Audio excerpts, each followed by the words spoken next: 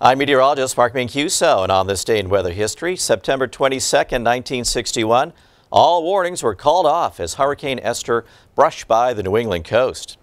Esther was a long-lived Category 4 Cape Verde storm and spent its lifetime offshore before moving up the east coast of the U.S.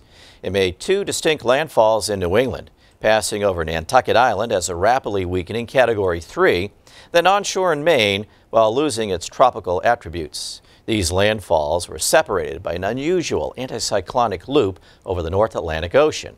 The hurricane caused $6 million in damage, mostly on Long Island.